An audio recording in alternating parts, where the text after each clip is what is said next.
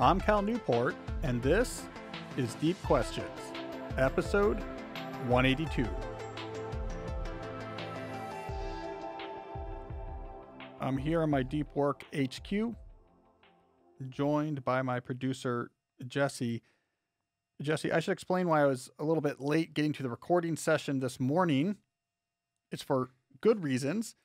I was writing, and sometimes when I'm writing, especially in the morning, I lose track of time. But I figured this would be an interesting peek inside what's going on in my writing life. Until recently, I've been working on book proposal writing. And then that changed. I handed off the latest drafts of those to my agent, and I shifted this morning back to working on a new article for the New Yorker. And it was a huge relief, and I got lost in the writing. And the reason why it's a huge relief, and it's a little bit of insider baseball, but I really dislike proposal writing. And a lot of authors feel the same way. Authors do not like writing book proposals. There's a couple reasons for it. One, there's no craft to it. When you're writing a proposal, you're not trying to produce good writing. So it's kind of frustrating. A proposal is more like you're putting together, a business plan. It's expository. It's information. And there's no reason to make it be written really well. And it's not the style of writing that you're used to doing. It's not narrative nonfiction. It's not idea writing. It's let's walk through bullet points, like what you need to know about this book. So that's part of the frustration. Two, the content of proposals often feels very, signaling and hollow. It's hard. You're not writing about a concrete thing. You're talking about like bombastically what might happen or what this book might be about or what marketing things you're thinking of. And a lot of it is just a game. Like you're signaling commitment. People know these things are going to change. And so it's frustrating writing. You feel like you're writing in a tone you're not comfortable with. It's not craft and it's not that concrete, and no one likes doing it. Well, you have to do it. It's for whatever reason, it's the way the publishing industry works. So it's always a relief, or at least it was a relief for me to shift away from proposal writing, which is very mechanistic and signaling, and to New Yorker writing, where now you're actually trying to craft. You have these points you want to make that you have to put into some sort of structure that's going to bring the reader along. There's decisions to be made. And so I had a nice old-fashioned writing morning. I went over to the local coffee shop, had breakfast there at the coffee shop. I did some writing there because I like getting the coffee in the mug there. You get a free refill if you buy it there. So I was writing there. And then I relocated, because I'm an addict, to Starbucks at some point. Got a different type of coffee there and was writing there for a while. Like I like to move. And the walk from the coffee shop to Starbucks, and I went by my house on the way there, I was working through the next section I was going to write. It's like a puzzle. And then I got to Starbucks. I wrote a little bit more. And then I lost track of time and ran over here to the studio. But to me, it's like an ideal morning. Writing, change location, write, change location, write, trying to craft something. I mean, that's basically what I like doing. And it's not something I've got to do a lot of recently. So that was nice. Now, I should give a quick update on those proposals. The two books I'm working on right now, as mentioned before on the podcast, is potentially one on the deep life and potentially one on slow productivity. Very interested in both topics, and we're getting closer. In my ideal world, I want to be writing as soon as the spring semester ends in early May. I want to be almost full-time book writing. So I'm excited about that. I'm thinking about trying, by the way, starting in May, the John McPhee method. So I wrote an essay about this last week on my newsletter at calnewport.com about John McPhee's slow productivity. And what I emphasized in that article is that by his own admission, McPhee rarely writes more than 500 words a day. Now, that's not nothing, but that's not a huge amount. That's not Brandon Sanderson level of productivity. And yet he is, on the big time scale, very prolific. He's written 29 books. He's won a Pulitzer. 2 of them have been nominated for National Book Awards. He has this very long archive of articles for the New Yorker. He's been writing for the New Yorker since 1965. Very distinctive, famous articles for them as well. And it's 500 words a day. It just adds up. And his quote is, if you keep adding an ounce to a bucket, you will eventually have a quart. So little amounts of work adds up. I've resisted doing that with my writing before, word count based writing. I'm thinking about trying it this summer. Just start every day with 500 words every single day. book chapters, New Yorker articles, but just always 500 words. Research, editing, all that type of stuff can happen whenever I can fit it. But the 500 words a day, just making that a core, just producing, because I really do miss it. We're in a very busy period at Georgetown. We're doing a lot of hiring. This is the season, and I'm involved this season with a lot of hiring, very directly involved with a lot of hiring, which is a lot of logistics and a lot of being on campus, going to meetings, going to talks, going to lunches, going to dinners. And it's sort of stressing me out because I want to write and I can barely write. And I basically have to put everything on hold. And once this is over, like get back to writing. So I wrote this John McPhee article. I want to write 500 words a day. Let that add up. To me, seems quite ideal. So I look forward to doing that again soon. And in the meantime, I'm fitting in writing when I can, but I'm happy to be writing some real craft, to be working on New Yorker, to get a break from the proposals. Now, one thing I want to say about this busy period I'm in for the next few weeks at Georgetown, it's possible, I'm just going to warn everyone, it's possible that in the weeks ahead, there may be some weeks where you get some classic episodes of the podcast replayed from back before our audience got real big. So classic episodes most of you have not heard. There might be some classic episode replays as I try to figure out how to balance this temporarily really heavy workload with the other things going on. And some of these weeks I might have to be on campus every single day. And I'm thinking, instead of trying to squeeze in podcast recording on top of all of that, that maybe there'll be a week or so in there in which we see some classic episodes. So if you see some classic episodes coming up, that's what's going on.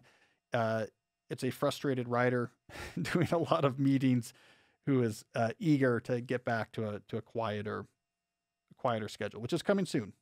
And I'm excited about that. Jesse, it's an interesting comparison because I wrote about Brandon Sanderson the week before, and Sanderson writes like 2,000 or 3,000 words a day, and McPhee does 500. So Sanderson will start writing in the evening and write to 2 or 3 in the morning. And McPhee, I don't know, 500 words is probably 2 hours.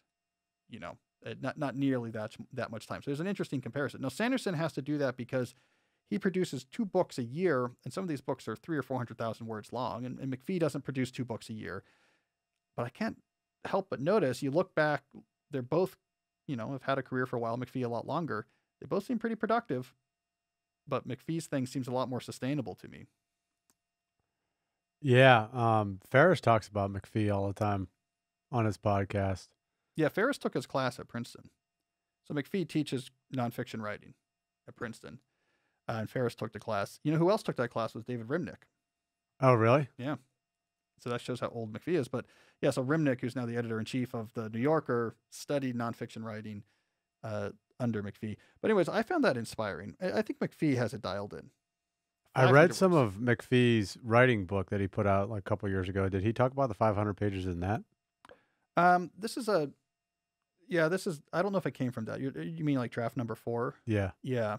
This quote goes around every year. So it's how I open my post, is like, oh, I know it's John McPhee's birthday because this quote goes around every year on his birthday. And I don't know where it's originally from. That's a good question. But he has this quote where he's like, people think I'm so prolific, but I rarely write more than 500 words a day. And look, if you just put an ounce in a bucket, you're going to get a quart. Like, so this famous quote goes around. But I appreciate that. But to me, it underscores the power of slow productivity. Like, that's personified, crystallized, refined slow productivity. An hour and a half to 2 hours a day, repeat for 50 years. And look back, and it's, incredibly influential writer. That there's nothing about busyness or franticness or exhaustion that really has anything to do with impact over time. And yet we're often also frantic and busy and exhausted. And it's not because that's what's required for producing stuff of value. It's because it's so haphazard. Work is so haphazard. It's like, I don't know, you just stumble into things. And like Brandon Sanderson talked about, before the pandemic, he was traveling to speak or go to conferences 100+ days a year, which is crazy, right? That's why he wrote 5 extra books during the pandemic, is because he couldn't travel. He's like, oh, I'll write during those times. It was 5 extra books in a 2-year period for not doing the traveling. He just sort of stumbled into it. People are asking him. He felt like it was the nice thing to do. You tell a story about you have to be connected to your fans. It's just, you stumble into it. And McPhee is like one of the only people not to stumble into it. He's like, I don't know, leave me alone. I'm writing a book about oranges. Wendell Berry too. Wendell Berry and McPhee. Yeah, both. Wendell Berry's like, I don't care.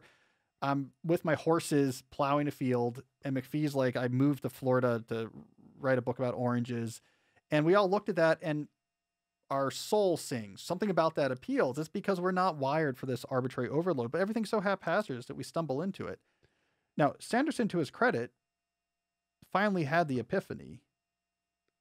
And again, this is where I want to emphasize Sanderson is not Patrick Rufus. We said this last time in the last episode. I messed it up last week. I know he did not write The Name of the Wind. I know that's not who that is. Okay.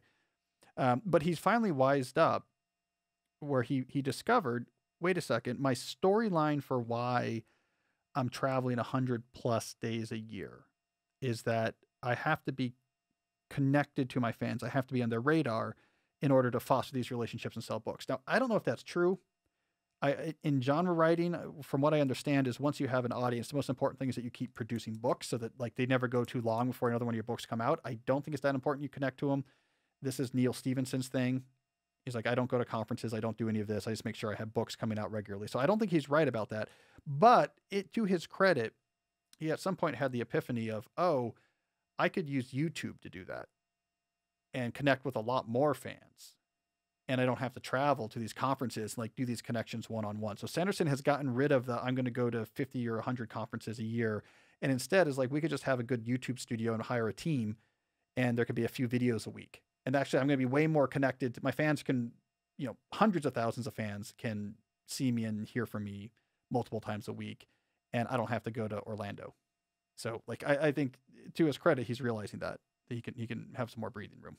How would you write your books in the past? It seems to me that you would probably take that 500 word example anyway. I don't do it every day. So I schedule when I'm going to write each week and flex that based on what's going on that week and how close I am to finishing something or a deadline. And I sort of schedule time in there. It's just harder now. It's harder now. I have more on my plate as a professor than I used to. It used to really just be teaching and research and had a lot of flexibility to work in writing because no one in the world of writing cared about me. So it's not like I had to go do things. And when you're a junior professor, you're protected from service because they want you focusing on your research. Now I'm a tenured professor. There's a lot more things, on my plate that's not research or teaching, like the next 3 weeks where I can barely do any thinking or writing. And as a writer, there's all these other stuff that people want and need from me. So suddenly there's way more time commitments. And when I was writing deep work, there was no one bothering me about, can you come on this show or send me some advice on this or come visit or talk over here. And now it's every day.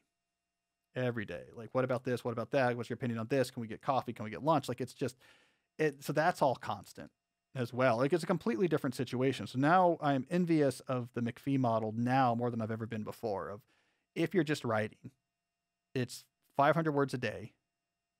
Then at certain points you have some editing, you have to do the research and thinking and interviews in the afternoons that writing's based on, but that doesn't have to happen every afternoon. And then you just put those drops in the bucket and let the quartz build up, So anyways, I'm more envious of that now as it becomes harder and harder for me to find time to do the thing I do that's arguably way most impactful and most important. So it's this sort of weird, bizarre world. However, as a professor, it's all seasonal. So like right now I'm annoyed and stressed out. But a month and a half from now, I'm in summer and have zero work to do for Georgetown, paying my own salary, and I'm not teaching in the fall. And suddenly I have like a 6-month period where I can write all the time. So it balances. But that's where I am today. That's why I'm happy, because I got to write today. And not a proposal, like real craft New Yorker writing. When you said that you moved from coffee shop to coffee shop and you said you were an addict, were you talking about coffee or talking about moving locations? The coffee, yeah. Oh. I mean, I have to move locate because I walk to think through, I write until I'm stuck, and then I write to think through the next thing I'm going to write. I write in my head, and then I sit down and write. But I go back to coffee shops to do it because I want more injection of, Got it. of copious amounts of caffeine. We'll see. Though we're building this, this new library in our house. And the idea is that's going to be writing room. So in theory, it'll be like I write, walk, write, walk, write. Like that'll be the room I come to do all my writing. I'll be surrounded by books on my custom desk and I'm looking forward to that. You'll probably still do some writing in coffee shops too. I probably right? still will. Yeah. I probably still will. Just have another option. Yeah. I don't write here as much as I thought I would. I mean, sometimes I come here in the evening to write blog posts and stuff, but it's, like the bar downstairs really gets rock and rolling. It's like pretty loud. It can sometimes smell weird here. Like it's not, I haven't furnished it properly yet. So, I mean, I like the idea of my library at home being a core writing spot once that's being done. We'll shoot some videos there once it's done. So we'll introduce it. We'll introduce it to the crowd. We also have to shoot some videos of the HQ. I mean, there's a lot we got to show people. So that's all coming. All right. Well, this is a lot of just me babbling, just being reflective about the world of writing, but that's what us writers do. Let's do a couple of quick sponsors and get into the listener calls we're going to answer today. The first sponsor is My Body Tutor. I talked about them on Monday's episode. This is an online coaching service for health and fitness.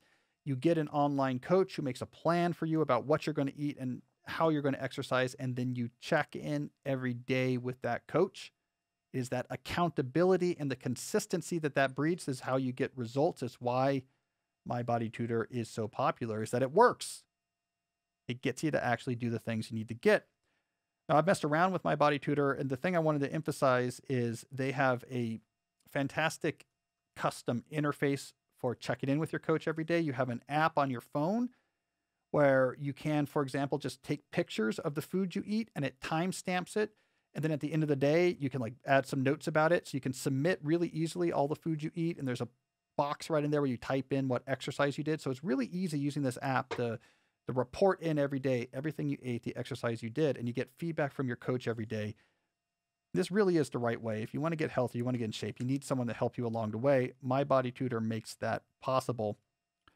And as mentioned on Monday, the good news is that they are going to give $50 off the first month to our listeners. Just mention Deep Questions when you sign up, and they will give you that $50 off. You can do that at mybodytutor.com. Tutor spelled Tutor, mybodytutor.com, and mention Deep Questions. I also want to briefly mention Blinkist, longtime sponsor of the show. So you know how Blinkist works because I talk about it all the time. You subscribe to Blinkist. It's a subscription service, and it gives you 10 to 15 minute summaries that they call blinks of some of the most important best-selling nonfiction books out there today. It is a very quick way to get brought up to speed quickly on what's this book about, what's that book about. You can read the blinks or you can listen to them, which is an amazingly useful feature. I like to use it to vet new books. Sometimes when I listen to a blink, I learn all I need to know about that book. Now I can file that away. Sometimes I listen to a blink, I say, oh, I absolutely have to read it. To make that concrete, that's how I worked my way through Yuval Harari's follow-ups to Sapiens, Homo Deus, and 21 Lessons for the 21st Century. No idea what those were about. And I used blinks to figure out, do I need to read it or not? So I ended up buying 21 Lessons for the 21st Century, but not Homo Deus. Blinks helped me figure out which of those I needed to read and which ones I didn't. So obviously, ideas are power in our current world. The best ideas come from books. Blinkist helps you navigate that world of nonfiction books. So right now, Blinkist has a special offer just for our audience. Go to Blinkist.com/deep to start your free 7-day trial, and you will get 25% off a Blinkist premium membership. That's Blinkist, spelled Blinkist. Blinkist.com/deep to get 25% off and a 7-day free trial. Blinkist.com/deep. All right, it's a listener calls episode. So we are going to answer your calls. Go to calnewport.com/podcast for instructions on how to submit these voice calls. All right, Jesse, I think we have 5 good calls on the docket. What's our first? All right, our first call is about a professional worker going to a training. Wants your advice on how to approach it.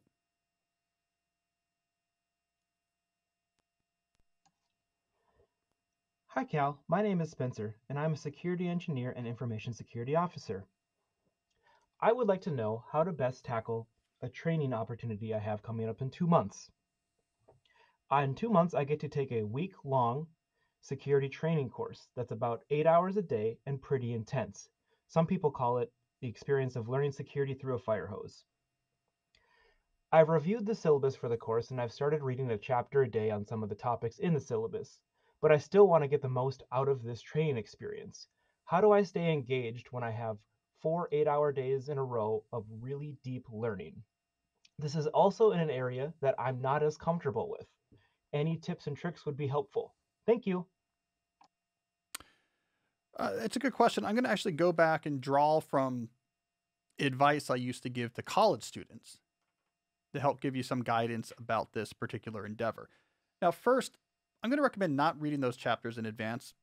I'm going to assume unless they tell you to, I'm going to assume in a training like this, the idea is they're going to give you the information you need during those lectures, backstopped by the textbooks.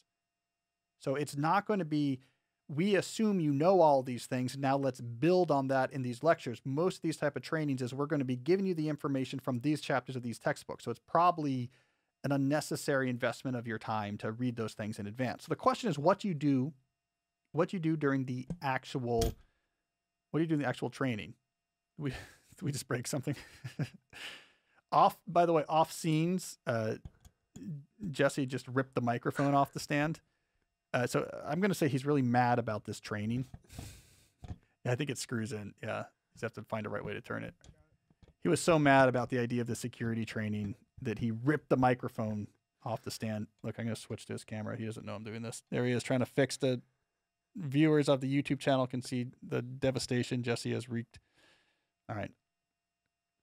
Anyways, Jesse's protest notwithstanding, what I'm going to recommend is that you approach this with the question resolution method I used to teach the college students. So the idea is that you have all this information coming at you.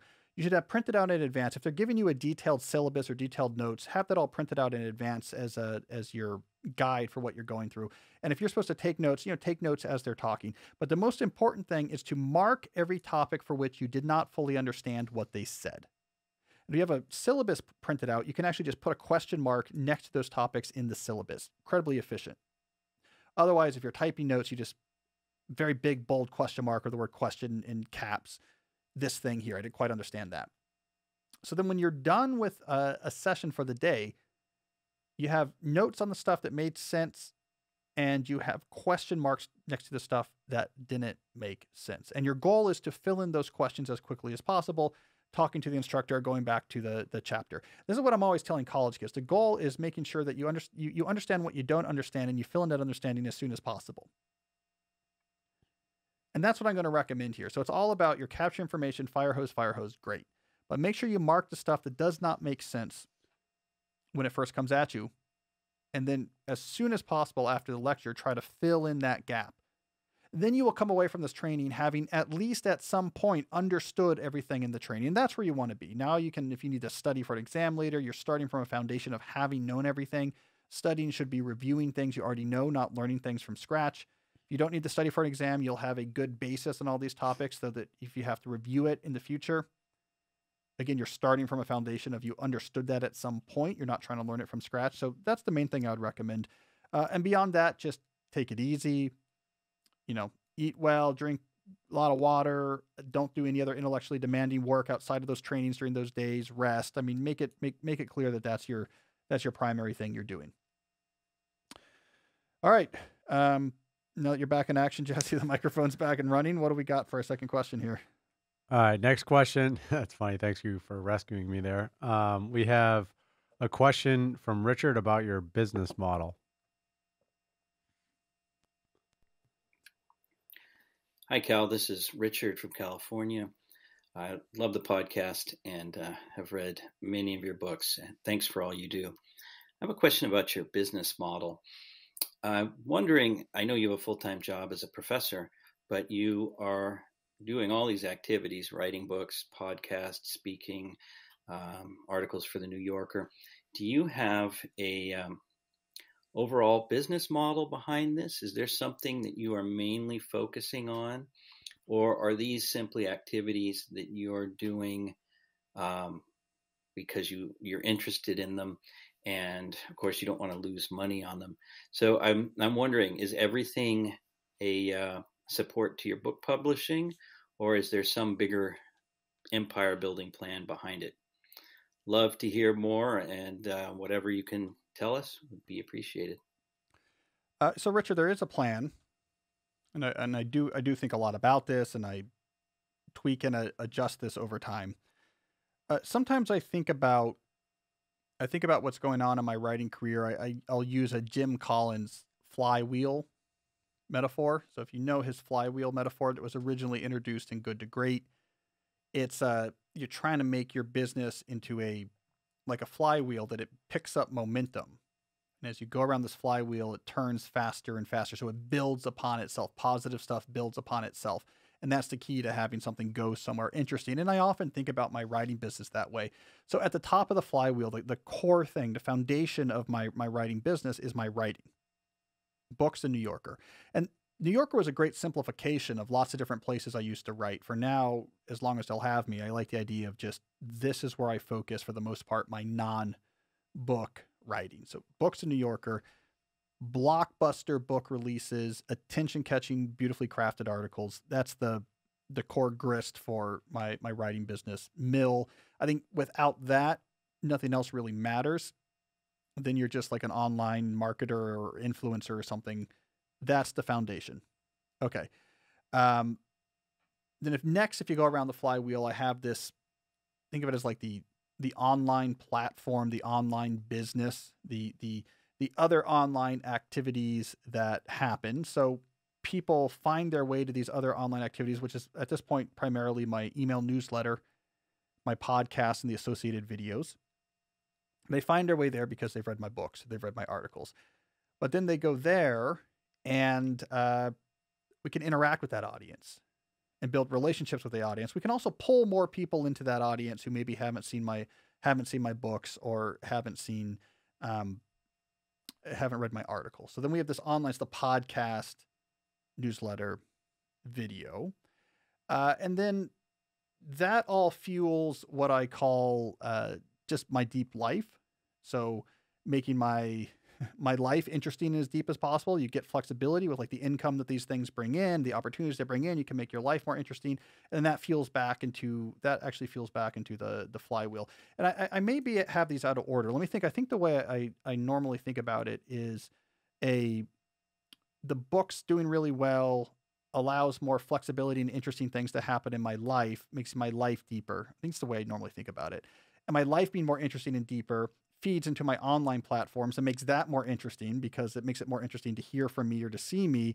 And that online platform, as that grows, it allows my books to be bigger, which then flywheels back around to my life getting more interesting, I have more options, which makes the platform bigger. That's the actual way. So I had that ordering wrong, Richard. So that's the actual flywheel I see. So the book fuels more interesting, deeper life.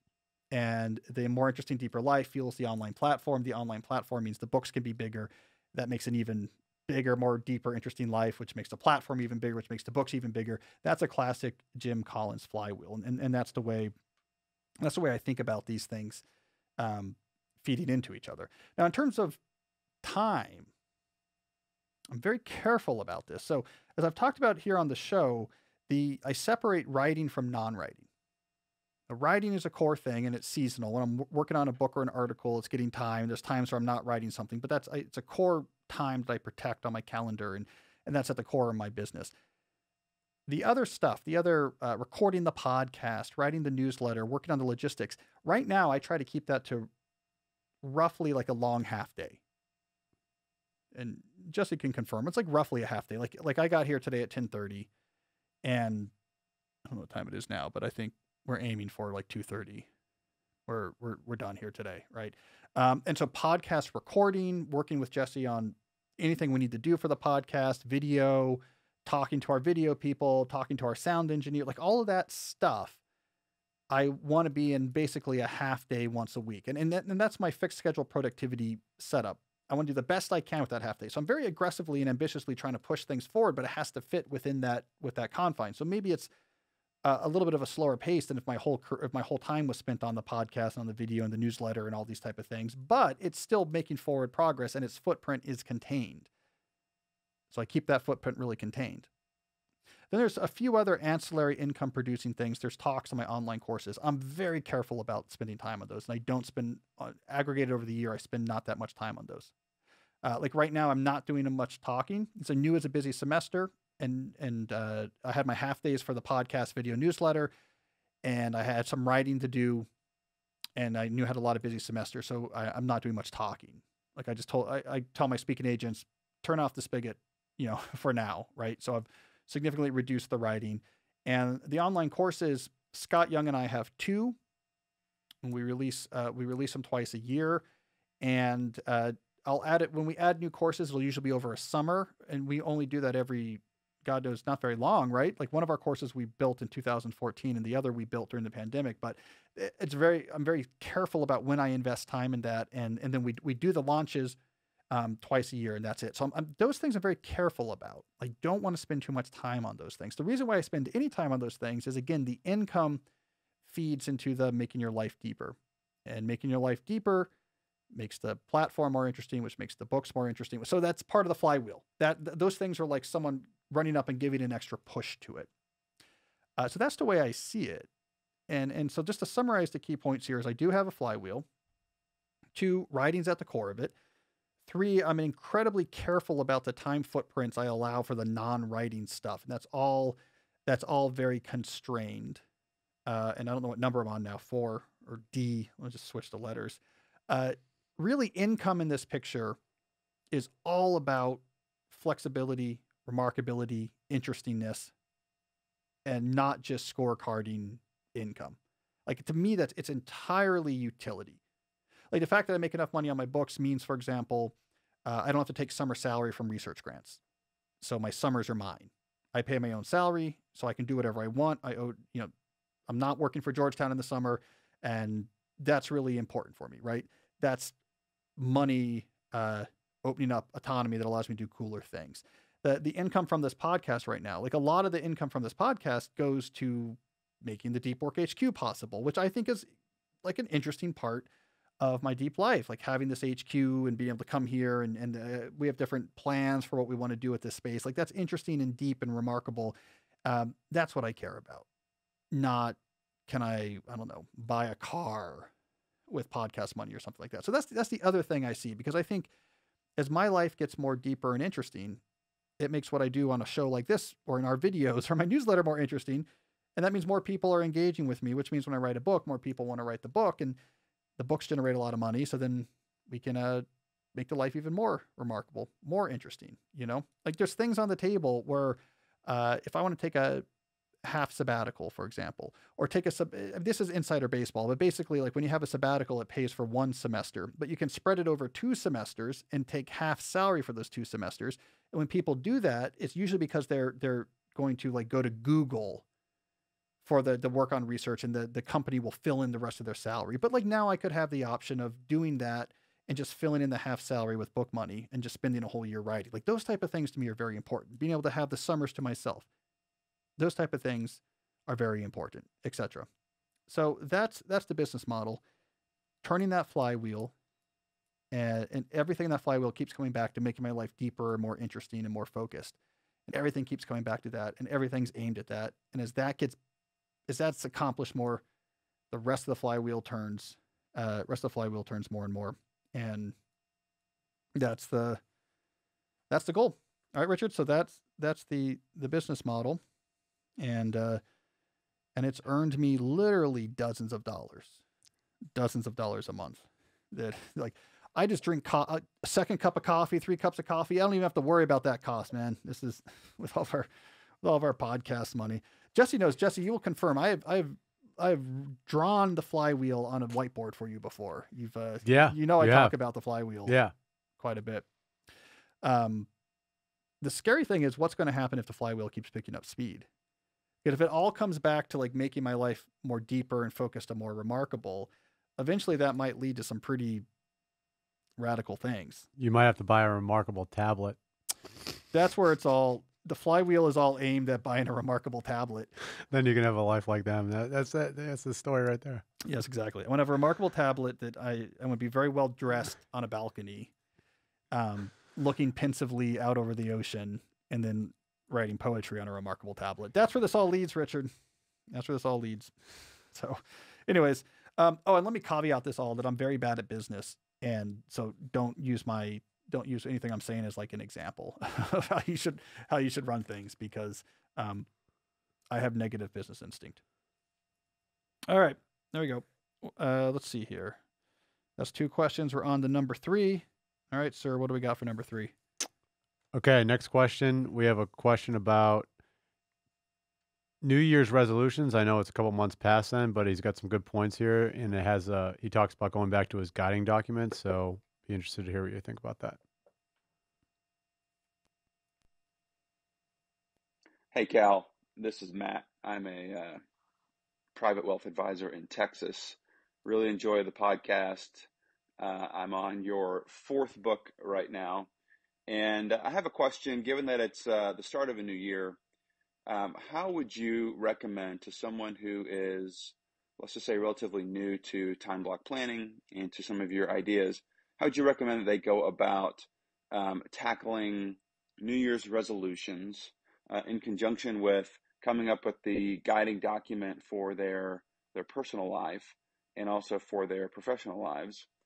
And then how they would then work through goals related to the 4 or 5 C's, then distill those down into quarterly plans, and then how frequently should one be checking these kind of overarching guiding documents and annual plans so that they can feel like they are staying true to these overarching principles and goals, but being able to action them on a quarterly basis and then down into a weekly basis. Thanks so much. Really appreciate it. So Matt, I'm going to try to simplify some of what you're talking about here. And so maybe that'll help. I'm going to reduce the number of documents. I'm going to try to reduce friction here a little bit. So at the core of all of this is my multi-scale time management strategy. And again, for people who are new to my strategy, watch the time management core ideas video on my YouTube channel. So that's youtube.com/Cal Newport Media. Go to the core ideas playlist, play the video on time management, and I get into this in detail. But when I'm talking about my time management system, there's this one part where I say you should be doing multi-scale planning, which is daily, weekly, quarterly planning. So let's start with that. So each day, you time block plan your day. When you build that time block plan, you are referencing your weekly plan that you write at the front of each week, which helps you figure out what you should be doing that day. When you write that weekly plan each week, you are checking out your quarterly plan, which is aiming you towards your bigger picture initiatives or any types of habits or heuristics or strategies that you're running during that quarter, and then you update that quarterly plan every quarter. I'm going to suggest that these different planning documents you're talking about that exist above this scale, these annual plans, these guiding documents, that for the most part, for now, Matt, integrate them into your quarterly plan. So you can have a quarterly plan for your work and a quarterly plan for your life outside of work. Just have at the top of the plan, and if you're using something like Google Docs or some such, put it in like a box frame, like a one-cell table to differentiate it. I think visual matters. And you have this sort of bigger picture plan right there at the top of your quarterly plan document. So you know what? You see it just every quarter when you work on your quarterly plan. You see that annual plan, like what you're working on that year, what's important to you. And then when you build your plan for that quarter, it's based on that. And then you just see it. You don't have to worry about it. It's not a separate document. So when it comes to something like New Year's resolutions, that's just going to go into naturally those bigger picture plans, that bigger picture annual picture. So you're just going to see that every single week when you build your weekly plan. And then when you update your quarterly plan every quarter, you might seriously rejigger that annual plan. That's how I would suggest to simplify things, Matt. So you just have those quarterly planning documents that influence weekly, influence daily. That's much simpler. And that's the way I largely describe it in that time management video. The one guiding document, though, that you probably do want to keep separate is a values document. This is much more timeless. These are the values by which I run my life. I like to have that as a separate document. And I would suggest you review that every week. So when you do your weekly plan, I just think it should be more precious. And if you want to print it and put it in like a laminated folder type thing, so you have a physical copy you can take out and look at, I think that's not a bad idea. And that's just good. I do it on Fridays at the end of the week. Just remind yourself what you're all about. I think that's important, and that's important to be in its own document. But annual plans, any type of guiding plans that persist on a scale beyond the quarter, throw them at the top of the quarterly plan. Yes, they're not going to change much from quarter to quarter, but you're going to see them a lot, and it's going to sear in. So that's what I'd recommend. And so your New Year's resolutions just exist in that ecosystem. It's nothing special. You don't have to do something special for it. It's just a tweak to your annual plan, gets reflected in the quarterly plans, gets reflected in your weekly plans, gets reflected in your time block plans, gets reflected in what you're doing right now in this very moment. It all links together. All right. Before we got a couple more questions here, but we also have a couple more sponsors that keep my flywheel turning, keep the show running, keep the Deep Work HQ open, and my life more deep and remarkable, and it all connects together. Let's talk briefly here about longtime sponsor Grammarly. You've heard me say it. You know it's true. Clarity and communication is everything, especially in the world of work. We take it for granted because we have to write so much.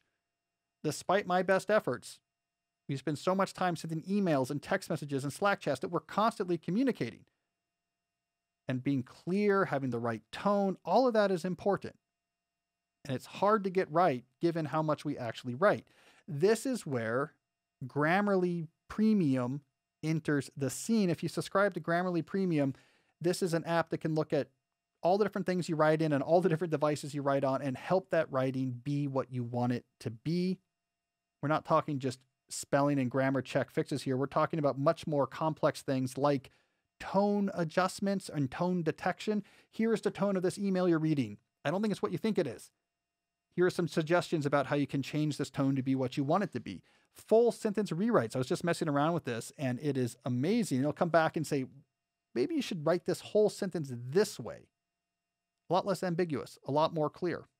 When you're writing with Grammarly Premium, it's like you have a professional editor looking over your shoulder. And this seems like a small thing, but it's not, because it means every communication you have with a boss or a colleague or a client, you come across as sharper and smarter and more on the ball. And that's going to accrue to be real benefits for you and your career. So there's a reason why Grammarly has been a longtime sponsor, because I'm a huge fan of writing and communication, and they help you do that better. So you can get through those emails and your work quicker by keeping it concise, confident, and effective with Grammarly. Go to grammarly.com/deep to sign up for a free account. When you're ready to upgrade to Grammarly Premium, you will get 20% off just for being my listener. So to get that 20% off, you have to sign up at grammarly.com/deep. Let's also talk about Workable. Workable being an amazing tool for hiring people. Now, we talked about it. Jesse and I talked about this on Monday, about how our preferred hiring method of trapping people in literal nets is probably not the right way to go about things, and how Workable offers you a much better way of doing it. Here's how it works. First, it helps you find the candidates by posting your listing to all the top job boards, more than 200 total with just one click. But then, and this really speaks to me, they make the process of dealing with those candidates much more time efficient. You get tools like video interviews and e-signatures. It helps you automate tasks like scheduling the interviews so that you're not drowning in the shallow work of the interview process and can focus on the deep work of actually talking to the candidates who are going to make a difference in your company. So whether you're hiring for your coffee shop or your engineering team, Workable is exactly what you need to hire the right people fast. All right, here's the exciting news. You can start hiring today with a 15-day free trial. And if you end up hiring someone during that free trial, it remains free. You're not charged for that. So go to workable.com/podcast to start hiring. Workable is hiring made easy. Better than using nets. All right, Jesse, I think we have time for a couple more quick calls. Who do we have next? All right, next question. We have a question about writing non-technical stuff.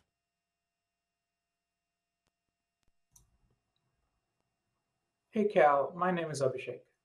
I've been following your writing since the Google Reader days. Thanks for all the advice over the years. My question is about getting better at writing. I've read William Zinzer's On Writing Well, and I've read The Elements of Style by Strunk and White. This has really helped me write better technical documents in my work. I also read widely. However, I want to write better blog posts and articles that are not as technical. I want to emulate the writing styles of some of my favorite authors. What is the process I should follow in learning the way other authors write? How do I learn to reproduce the feeling I get from reading their work? Do I dissect grammar and composition? Can you recommend a book or training that goes into this? The author I want to emulate in this case is Bill Bellevue. He primarily writes about nature, and his writing makes me feel very peaceful and relaxed. I'd love to be able to write like him. I remember you talking about doing this with your own writing career. How did you go about it? Love to hear your thoughts. Thanks. Well, Abhishek, there's two things I'd recommend when it comes to improving nonfiction writing. One, yes, dissect. Dissect the authors that you want to emulate and try to replicate their formula in your own writing. Now, down the line, this will evolve into your own style, but that is deliberate practice for style development. As you referenced, I did this back when I was first emerging as a nonfiction writer. I was trying to understand the then kind of new but quite popular nonfiction pop science style of idea writing. So I would dissect Malcolm Gladwell. I remember dissecting Clive Thompson, maybe some Stephen Johnson. But I would take articles and I would break it down and I would figure out, like, okay, here are the sections and then what happens in each section. You know, opening story with a cliffhanger transition, idea introduction, back to opening story. Like, I'd really break these things down. And then I would try to emulate that in articles I was writing.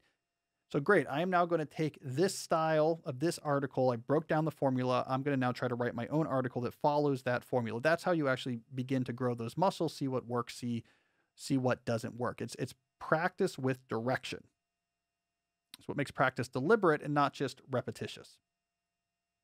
You know who used to do this famously was Ben Franklin.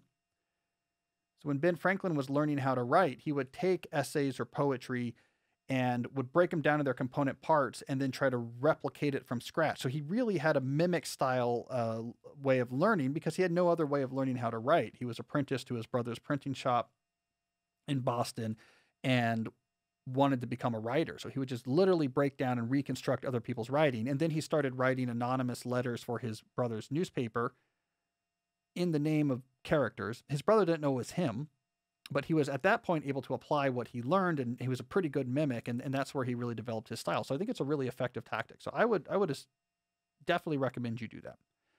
The second thing is, if at all possible, you want to write for editing. There is a difference in the deliberate practice effect between writing something that someone's going to look at and potentially say, nope, that's not good, we're going to reject it or edit it heavily, versus writing for your own blog or writing in your own journal. And this is what I did. So when I was deconstructing Gladwell, when I was deconstructing Thompson or Johnson, it wasn't for a blog post. I went out and found an online magazine that had editing, but they needed content. So I was like, I'm just good enough to get pieces in here, but they'll reject them if they're not good. And they're serious. It was like a serious writers, but the magazine never really took off. It was called Flack Magazine. I think it eventually closed down, but it had real editors and they were open to submissions. And there was a period of 2 years where that was where my writing energy was going. I believe this was primarily between my second book, How to Become a Straight A Student, and my third book, How to Become a High School Superstar. It was between those two periods, which is why Superstar actually reads like, what if Malcolm Gladwell wrote a college admissions book? Because I was doing this training and I was focused on this magazine, not because they had a big audience, not because anyone ever saw those articles, but because I was deconstructing writers I admired, then pitching an article to Flack. And then when they'd accept that pitch, I would write that article in a direct emulation of a style, an article I was deconstructing. Because I was writing for editing, it pushed me harder to make that better. The stakes were higher. And then I'd take another article and I was like, let me try this format. So I'd pitch an article that would allow me to practice that format. And then I would practice that format. And that's how I built up my initial nonfiction idea writing chops. It was through exactly that practice. So that's my two-piece recommendation. Dissect writers, emulate their style. If possible, do that emulation for editing so that you have that pressure and feedback to try to stretch yourself and make that writing as good as possible. And thank you, by the way, for being such a long-time reader. The Google Reader days, those are some of my favorite days 2007, 2008. It was like the Study Hacks blog, and you had your RSS reader. And I liked that day. This was before social media had taken over the internet, and it was like interesting people with interesting blogs, and you would curate them in your RSS feed and see their articles that came in. And I remember back then being big on like the minimalist bloggers. This is when Leo Babuda and Zen Habits.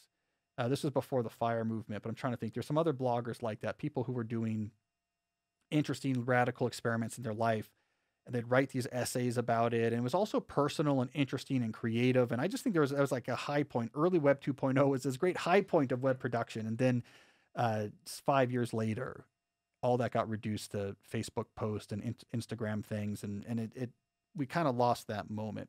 So thanks for the memory, Abhishek. I miss and remember that time fondly. Okay, let's try to do one more question, Jesse. What do we got here? Okay, the next question we got is about deep procrastination with students and non-students. Hi, Cal. What advice would you give to people grappling with deep procrastination? And specifically, how does that advice change between students and professionals? I work with both, and I think knowing how you would approach the question differently between students and professionals might give some additional insight into the idea. Thanks. All right, so deep procrastination is an interesting, complicated topic. So deep procrastination is a term I coined back in those halcyon days of my Study Hacks blog, when we all were just writing for RSS feeds, and I was mainly doing student advice. And it described the phenomenon that I would see frequently, which would be undergraduates at these elite schools. So I was at MIT at the time, but I would also work with some students at Harvard and other nearby schools. Students at elite schools losing their capability of doing schoolwork, like completely losing the capability to the point where they would have to do leaves of absences, right? Because it would be your final paper is due and you just couldn't do it.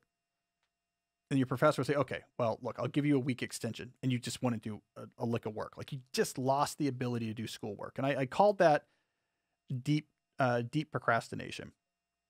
And typically where that came from for students was a fritzing out or a burning out of their cognitive motivational systems. And so you usually would have two ingredients that would come together that cause this. Extrinsic motivation. So they were just high achievers, just you got to get good grades, grind for grades, to get to good college, grind for grades, like do 3 majors and take on all these clubs and grind through so you'll be impressive so you can get the right job. Just kind of like extrinsic motivation of just my family and town think I'm talented and I got to do impressive things. So it's not coming deeply from an intrinsic place. You have extrinsic motivation, and then you combine it with difficulty. Like, is this hard? Like this cognitive toil. Like the work is just really hard. You're doing you have a lot of majors, a lot of clubs. It's really mentally demanding. You're at MIT trying to do 2 majors, and it's really difficult, right? When those two things come together, extrinsic motivation plus a consistent toil, cognitive toil, you can fritz out the system, and your mind's like, no more, no mas. We're not going to work anymore. And that would cause deep procrastination. It's important to try to differentiate this from depression. They're similar, but it's not quite the same thing. So with depression, it's much more broad in its impact. So with depression, which also, of course, is common among students, especially at these elite schools, you go ahedonic. So you can't imagine finding pleasure or happiness in anything. That's why depression is so insidious. Deep procrastination is more focused.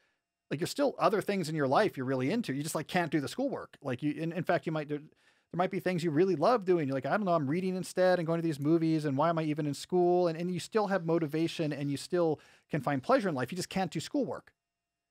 Whereas depression is more of a fritzing out of the entire ability to have optimism or hope or feel like you're ever going to enjoy anything ever again. And depression tends to come more from, you go through a period of heavy negative self-talk and rumination.